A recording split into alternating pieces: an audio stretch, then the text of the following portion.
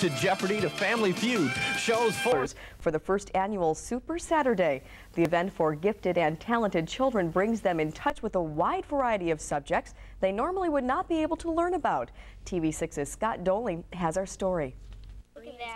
Super Saturday is sort of like an infomart. The students could shop from a list of 35 topics and pick 3 they wish to attend. This kitchen chemistry class let the children make chemical solutions that clean the tarnish off of pennies. Or they could go down a few doors and talk with the Fish and Wildlife Service about sea lamprey.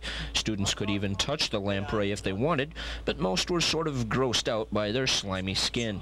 One of the most popular classes was cartooning.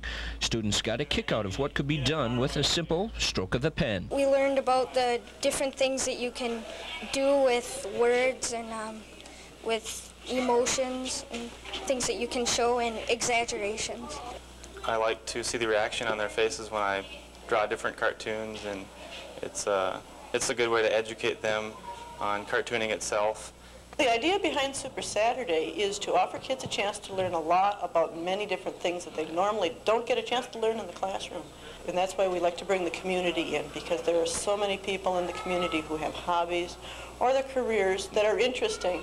With presentations ranging anywhere from CPR to the Finnish language and over to amateur radio, there was something to catch the attention of any aspiring student.